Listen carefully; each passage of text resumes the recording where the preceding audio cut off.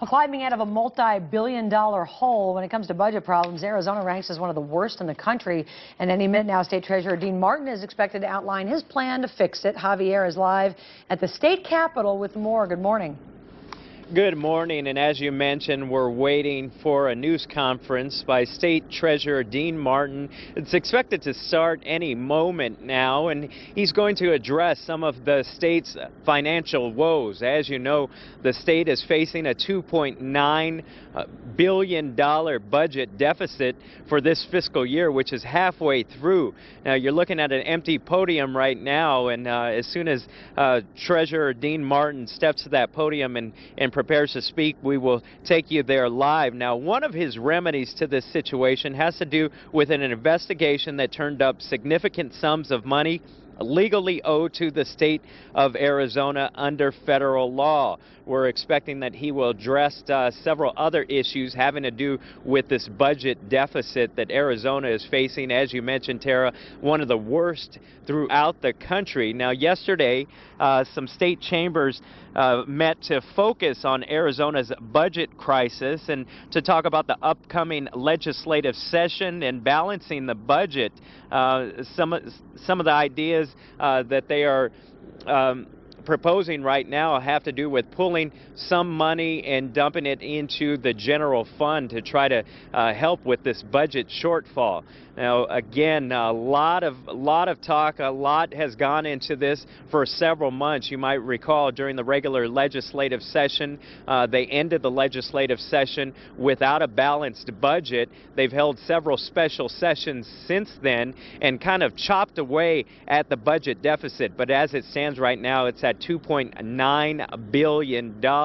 One of the other proposals has to do with a temporary sales tax increase. That's something that Governor Jan Brewer has proposed for a very long time. It hasn't been one of the, I guess, best received ideas. Initially, they wanted to put it on a ballot and send it to the voters to decide. They missed some of those deadlines to put it on the ballot. So here we are, well into 2010 or 2010, as they're saying, and we still have a $2.9 billion budget deficit. Yeah, there's a lot to deal with here. Javier, thanks very much. We'll have more on that news conference in just a little bit. In fact, I think we're hearing, Javier, that the state treasurer is getting ready to start speaking. So we'll take you live down there, and as they begin the press conference, let's take a look. I think they're setting up some charts. As you can imagine, it's a pretty complicated issue with a lot of numbers involved. So here's State Treasurer Dean Martin. Okay, thank you all for coming. Back in last year, our research was showing that we are out of money. We've been talking about this for about 3 years now, that the state was going to run out of, was going to experience a shortfall, that we were running low on cash, that we were going to run out of cash. We ran out of cash back in April 15th of last year. Since that time, we have continued to talk to you about the deficit and the shortfall that we've been experiencing. The good news I have is we look like we're going to get through the month of January. We were very close moving into December. The governor's office delayed some payments to the universities, put in a slow pay rule, and that has allowed us to get through the worst part of the month, which right now what we're showing this week would be. It looks like we'll be able to get through January as long as the sale of state buildings occurs the end of this month, and we're funded for that. We should be okay as to get through the cash flow for the month of February. If the sale of state buildings does not happen, if the cash from that does not occur, we will not have enough cash to pay all the bills that are due in the month of February. Since we were looking at being so tight, assuming even if the sale of state buildings occurs, and it's likely to occur, we're still in a major budget deficit. We're projecting to be $1 billion plus in the red this year, and we need more cash. Having said that, last year we started looking into all the seat cushions, pulling up every corner looking for money. And one of the things that came across, actually, I was speaking to our Pinal County Sheriff more than a month ago now about different things, and we were reminded of a little press conference that the former governor, now Department of Homeland Security Secretary Janet Napolitano, had about the costs of illegal immigration for the state. We did a little research. We pulled together all of her invoices, and you can see here this is one of her invoices from 2008. In which she detailed the expenses under what's called the SCAP program. This is basically under federal law. The federal law states that they are to pay the cost of incarceration of illegal immigrants based on the prevailing or average fee in that state, the average cost in that state. Unfortunately, even in former Governor Napolitano's own words, the federal government only pays pennies on the dollars. And so we went through and pulled all of her bills, and she charged interest on those bills as well. We went and compiled not only the invoices that she provided, but we were able to get data all the way back to 1994, and we have updated the federal reimbursement, the state costs, and the accumulated interest. And right now, if you look at, we have had nearly, since 1994 through 2008, we've had nearly $1 billion in costs for incarcerating of illegal immigrants who have committed crimes in this state. We've only been reimbursed for $144 million.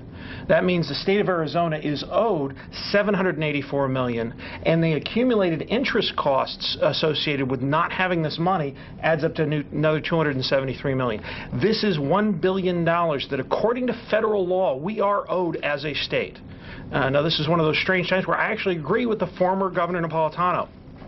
This money is owed the state of Arizona. She said so as a lawyer, as our governor. Now as Director of Homeland Security, she's in a position to make good on this bill. So we submitted this earlier this week to the Secretary and are asking her to go ahead and move forward on paying this. Except for the fact the bill doesn't go to Homeland Security, the bill goes to the Department of Justice. That's correct. The Department of Justice and the Department of Homeland Security are both cabinet-level agencies responsible for reporting on the costs and needs for the state. So we chose to send both Napolitano and Department of Justice, the Attorney General Eric Holder, this invoice. We figured that Napolitano should remember that she asked for this every year for many years. And should help us get paid. Including the 8 years that Bush didn't put it in his budget, including many of the years that the Republicans ran Congress. It seems to be something that Congress said, you know, yeah, we passed it, but it's subject, as the state was saying would go, and you know as a legislator, subject to legislative appropriation. They didn't appropriate the money. Somehow, you discovering this on the cusp of a gubernatorial campaign doesn't seem to be news here, Dean. This is not a case of anything regarding to politics. This is regarding the fact the state's broke, we need cash. This $1 billion would completely replenish the state's operating fund. The state is literally in the red by the amount that this bill is owed. We're looking for cash. The fact that this comes up at this timing doesn't mean anything. This bill's still owed. This is not a Republican or a Democrat issue. This is a math problem. And the fact is, with what other states are owed and everything else, Congress is not going to come up with the money. So this seems like a nice publicity stunt. The difference is you have an attorney who's now Department of Homeland Security director, who was a governor, who, in her legal opinion, said that the federal government owes this money. She's now in a position at the federal level overseeing the same things. And the federal government did not change federal law. Federal law states that the states shall be reimbursed for this. The fact that they have not sent us the money creates a legal argument, and we're willing to pursue this legally. If not, this happens. The state of Arizona gets sued all the time. It's time we look at the federal government for paying bills that they owe. This isn't just the administration. Congress did not appropriate the funds. That's Kyle, true. McCain, you remember those two Republican senators? They haven't had any luck appropriating funds. I haven't seen them out there beating their chest in this. This isn't simply, it's nice of you to say, well, Janet should be able to do this. Until Congress appropriates the funds, she can't do it. We're hoping to have an ally in our former governor in getting Congress to also move on this as well. This is not just the administration, it's all, Washington owes the bill. So when do you file the lawsuit as state treasurer or whatever? This is the final notice before legal remedies are pursued. All right, $1 billion plus in the red, and Treasurer Dean